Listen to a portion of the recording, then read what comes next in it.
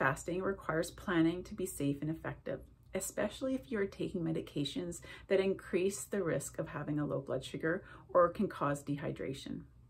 Intermittent fasting is not recommended for individuals who are having difficulties in managing their blood sugars or have problems identifying when their blood sugars are going low.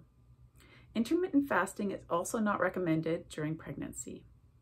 It's important to talk to your doctor or diabetes educator before you try intermittent fasting to discuss any need for medication adjustments.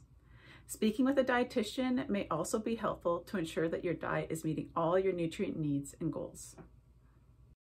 Because there are different types of intermittent fasting, there is not enough research to make conclusive recommendations about intermittent fasting for people living with diabetes.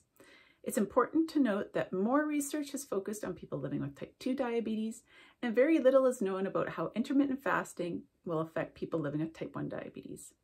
Some individuals living with diabetes have experienced success achieving their goals through intermittent fasting, but others have also found it quite challenging, and it found that this approach did not work for them.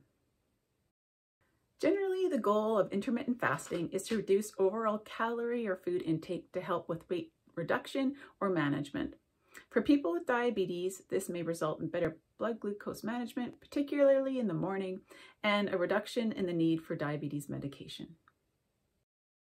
There are different types of intermittent fasting. Often people will eat nothing or a very little amount of food for a specific amount of time and then eat their regular diet on alternate days. The best studied routine is the 2 to 5, where a person fasts for 2 consecutive days and then eats their regular diet for another 5 days of the week. Time-restricted feeding is another popular strategy that includes eating only in a specific amount of time, such as in an 8-hour window, which may occur between the hours of noon and 8 p.m.